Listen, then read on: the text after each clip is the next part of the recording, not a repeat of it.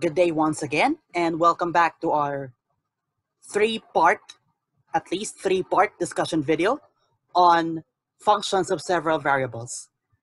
In the previous part, we took a look into solving your domains of functions of two variables or maybe even three variables. Okay. Now we return to functions of two variables, in particular to this given function here, g of xy equal to square root of 8x plus 8y minus 4x squared minus y squared. And we will be doing the three items shown here. No? So first, let's take a look at finding domains again. Let's try item number 5. Given g of xy here, we want to solve for the domain of g and draw a sketch in the xy plane.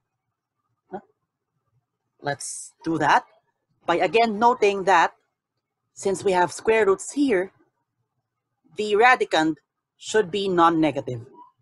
And that's going to be the main restriction for your domain of g.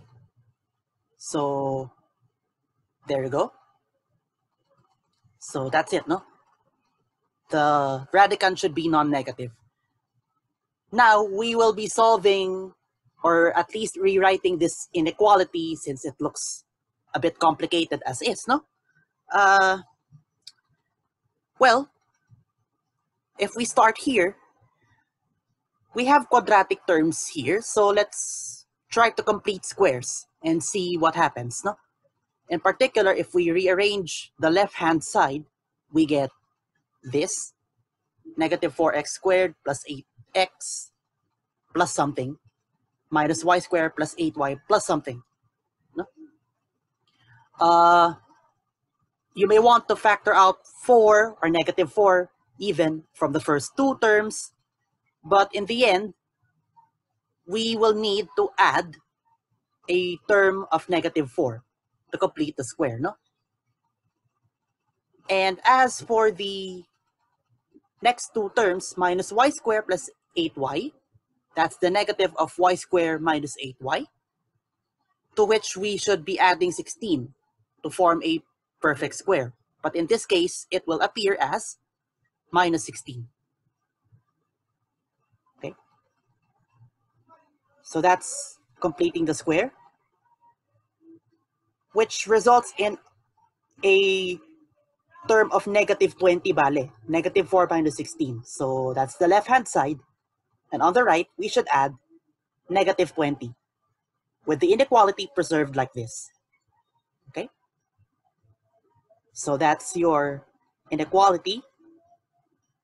And finally, we can rewrite this left-hand side by dividing it by negative 20, and then the inequality will be reversed. So when we rewrite the entire left-hand side, we should get this. The first three terms in the previous inequality is 4 times x minus 1 quantity squared. Okay, so when we divide by 20, we get this fraction, and also we get the second fraction here. Okay, so this is going to be the simpler to graph form of your domain. And that we know that we will be starting with an ellipse centered at x equals 1 and y equals 4, which is shown here. So it's elongated along the y-axis or parallel to the y-axis. Or in other words, your major axis is parallel to the y-axis. I will be leaving the endpoints of the major axis and the minor axis to you as exercises. But the point is, the domain here will be the interior of the ellipse, which we could verify by plugging in x equals 1 and y equals 4, which is inside your ellipse. Okay, So that is item number 5.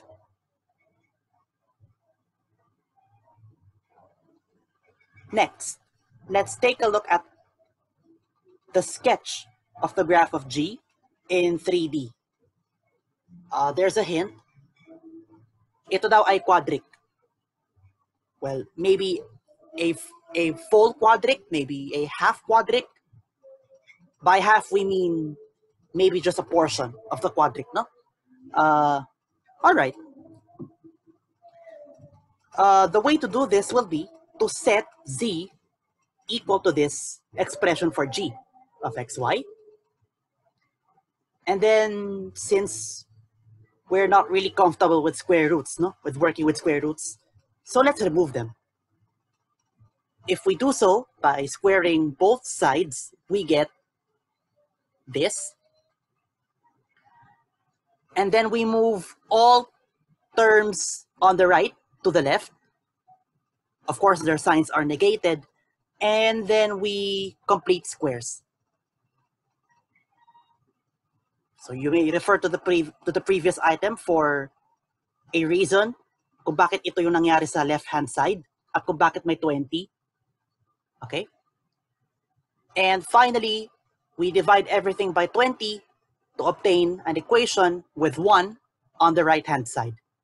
And on the left, we get this sum of squares. Okay?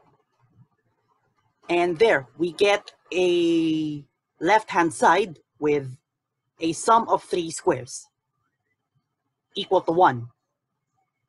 So its graph will be, kung naaalala natin, it's going to be an ellipsoid centered at 1, 4, 0. Like that, no?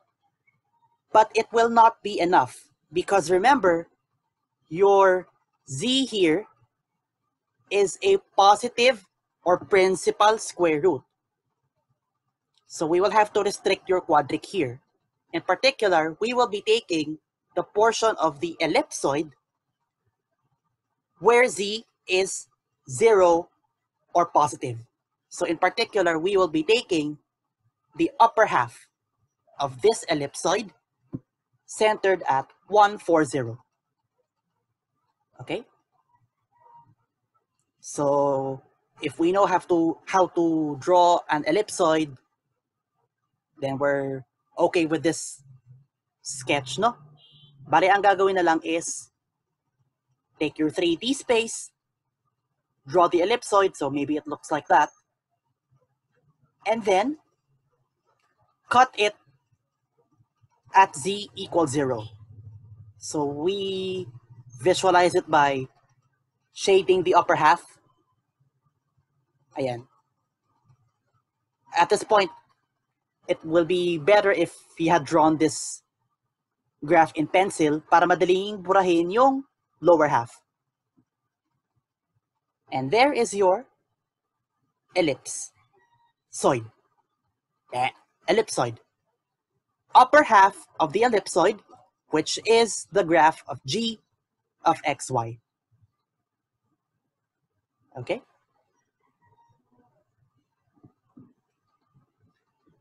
All right. And that is item number 6.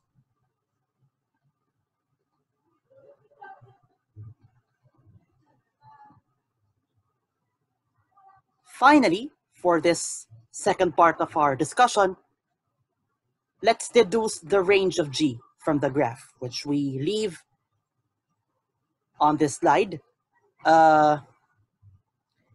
This could not be easily done for any given function, no? Just find the range. Yung domain, madali lang. Kung ano lang yung pwedeng input, depende sa restrictions. But this one, it's a bit more complicated for a general function. But here, we can actually do that. In fact, we had stated the lowest possible output here from earlier. Since G involves a square root, it should be, or its output should be, at least 0. So at least 0. Hence, your range will start at 0 And now, ang hahanapin na lang natin is if it will end somewhere. No? Kung may highest possible value of z equal to g of xy. Well, the graph here suggests meron. May highest possible value yan. Saan kaya yun? Remember, this expression inside, yung 8x plus 8y, etc., we had rewritten it as an equation of an ellipse with 1 on the right-hand side. Okay? But this time, para ma-maximize or mapalaki yung nasa loob, yung radicand, we will have to set this expression equal to the lowest value possible, which is 0. Or rather, it's the lowest possible value which can enter the square root. Okay? So we have x minus 1 quantity square over 5 plus y minus 4 quantity square over 20 equal to 0, which is satisfied only when sum of two squares equal to 0, its graph is a point, no? Whenever we are asked to graph it. But here we only need the coordinates of your point. Now graph dapat. So x equals 1 and y equals 4. And when we plug it in to your g of xy, we should get square root of 20.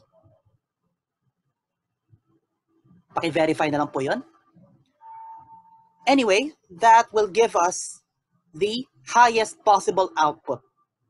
Okay? Which now allows us to form the range of g. Interval, closed interval, 0 to square root of 20. So this point here at the very top of your ellipsoid has z equal to square root of 20. Okay?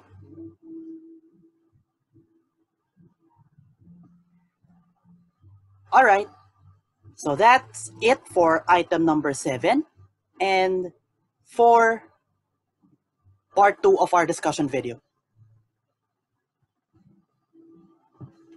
Okay.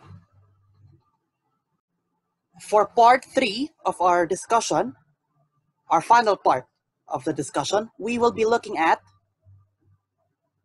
level curves and level surfaces. So you may want to try these items first before viewing part 3. Okay? Thank you very much, and I'll see you in the next part.